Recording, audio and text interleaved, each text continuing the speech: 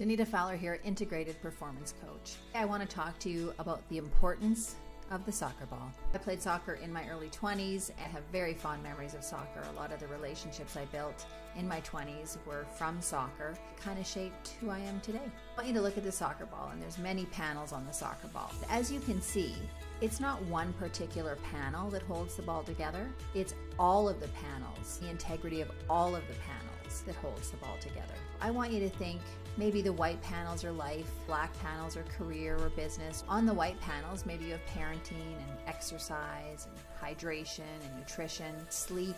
On the black side, you own your own business. Maybe you have sales, maybe you have staff, you have leadership. And while leadership and parenting aren't directly related, the integrity of both together is what holds up the ball. One affects the other. That sounded easier in my head. Was that understandable?